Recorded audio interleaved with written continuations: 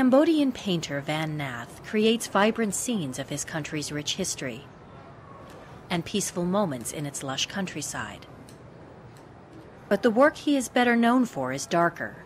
It portrays the time he spent under torture and interrogation as a prisoner of the Khmer Rouge. I was arrested December 30th, 1977, and taken away from my village by truck. Vann Nath was targeted for being an artist, a member of the elite, educated class, and therefore, according to the Khmer Rouge, an enemy of the people. I arrived at the prison at 3 a.m. They measured how tall I am, and they took pictures of me. I was accused of betraying the party line, and they interrogated me. All around me I could hear people being beaten, screaming and yelling because of their pain. I did not know then what happened to these people, but then finally I found out that they were taken away. Taken away to the infamous killing fields by the hundreds of thousands. From 1975 to 1979, the Khmer Rouge presided over one of the most brutal periods in history, marked by mass executions, death by starvation, and forced labor, all in an attempt to create a demented vision of a communist utopia, dreamed up and carried out by Pol Pot and his cadres. Everywhere you go, you see massacre, you see skull. Whenever you have any conversation with any one of your neighbor, Khmer Rouge stories coming up all the time. Just like a broken glass, when you drop a glass on the floor and broken, it's what we are. Yuk Chang runs the Documentation Center of Cambodia, which is dedicated to collecting proof of the atrocities that engulfed his nation. At the age of 14, he himself was tortured. His father and sister were killed. He is now custodian of the thousands of photographs, documents, and interviews that provide the body of evidence that might one day convict those responsible for the deaths of an estimated 2 million people, around a quarter of the entire population. Now, 3 decades later, that day may finally be here. In the dusty outskirts of the capital, Phnom Penh, a shiny new courthouse has been built. It is called the Extraordinary Chambers in the Courts of Cambodia, a lofty name with lofty ambitions, to finally bring justice to a country that has yet to see any accounting for crimes they have suffered. By the hundreds, Cambodians from across the country are being bussed in to tour the complex, to see where trials will be held, to understand that the tribunal is really here. It is finally happening. Lee Pran lost his father, brother, and sister to the Khmer Rouge. It is important for me and the Cambodian people because I can see justice inside. As victims and survivors of the regime, we can find some justice through this tribunal. The tour was sponsored by Yuk Chang's organization. It's the idea to warm them up, to prepare them for the trial, so that in such a way they will less intimidated, to reduce their fear. Having them see it and hear it, they create their own messages, and they can tell their neighbor, I was there, there's a trial. It is understandable that there might be a good deal of disbelief that a tribunal 30 years in the making has finally arrived.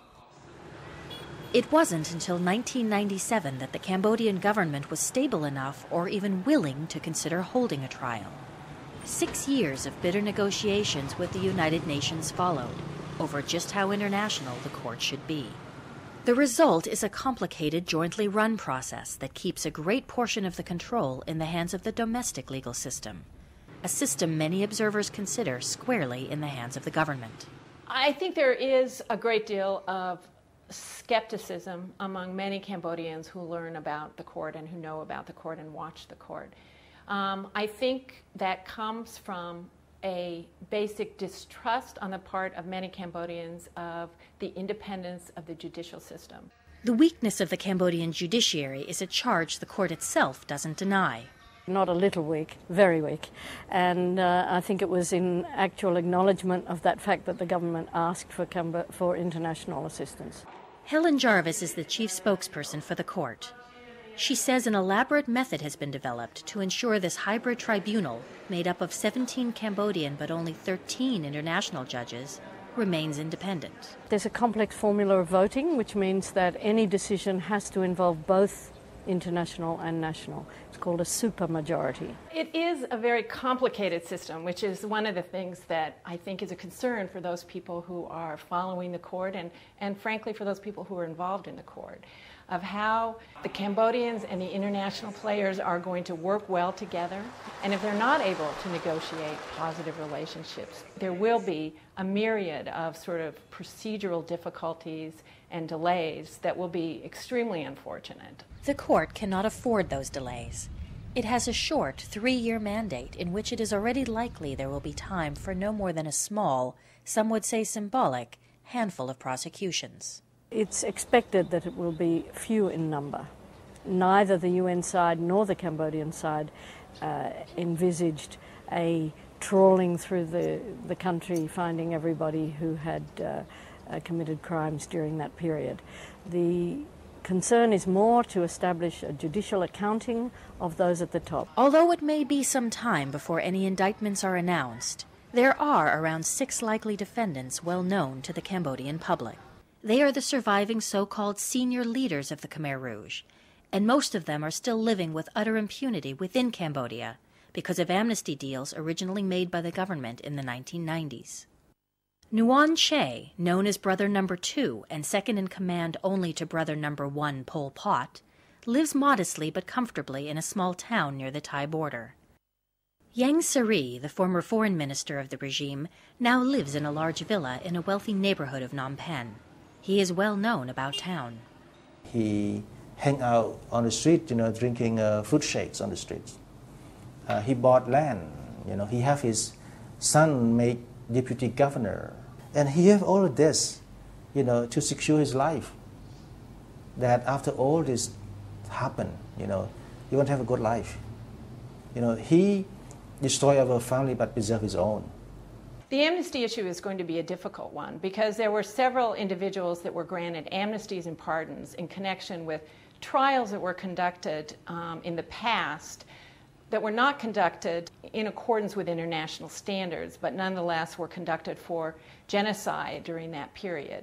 The court and the judges of the court will have to decide what, if any, impact those amnesties have. So far, only 2 Khmer Rouge leaders have ever been arrested. Comrade Doik, who ran the torture prison where painter Vann Nath was kept, was discovered in 1999, living under a new identity as an aid worker in a refugee camp. The only other senior leader taken into custody was military commander Ta Mok, known as the Butcher. But the 80-year-old died just weeks after the court was sworn in, denying it what many expected would be its first case. Indeed, it is this race against time that survivors like Vann Nath worry may be the biggest challenge to the success of the court. He himself is suffering from kidney disease and fears that justice so delayed may not end up being justice at all. I have a little hope that we will get a good result from the court, but we have no other choice. We have waited, and so we will keep waiting. But I don't know if I will live long enough to see the justice.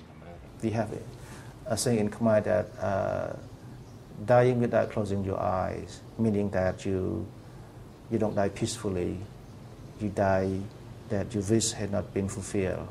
And many victims have felt in such a way.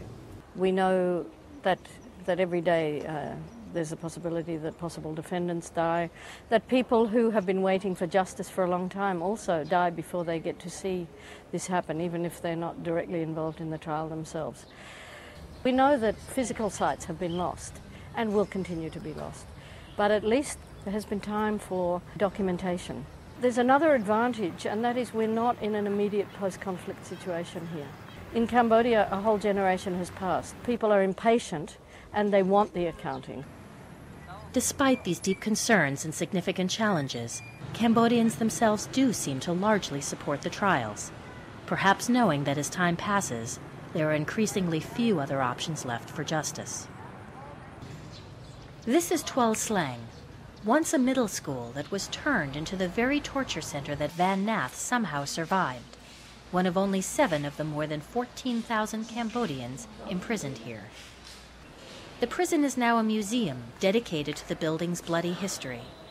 Here, as in so many other places you go in this country, it is easy to find someone who suffered at the hands of the Khmer Rouge and who sees the trial as some sort of closure. When I come here, I am reminded of what Pol Pot did to me and the whole country. I want to see this tribunal happen quite soon, because I want to see the people who committed these crimes face the law. In these halls, Vann Nath's paintings now hang as a witness to the technical realities of torture, meant to remind and educate a younger generation, those too young to have been alive when the Khmer Rouge held the country in its grips. These are real pictures. I want the younger generation to know that this is not made up. This is the real thing. With almost 70% of the Cambodian population under the age of 30, it is perhaps this final chance at historical record and national dialogue, even if imperfect, that supporters of the court say may be its greatest legacy. Any form of tribunal will not bring back what we have lost. Any kind. You can have the purest international tribunal, have the most intelligent lawyers in the world. It won't bring back 2 million lives. It won't be able to restore what has been broken. But the process to understand, to see, to hear, and to discuss this openly, I think that to me that's the most important. Vann Nath agrees and says that any pain he may have to relive will be worth the chance at justice. For me, the trauma is not hearing again of the crimes. For me, the trauma would be if there were no trials at all. And if they ask me to testify, I will contribute before I die, for the soul of those who were killed by the Khmer Rouge.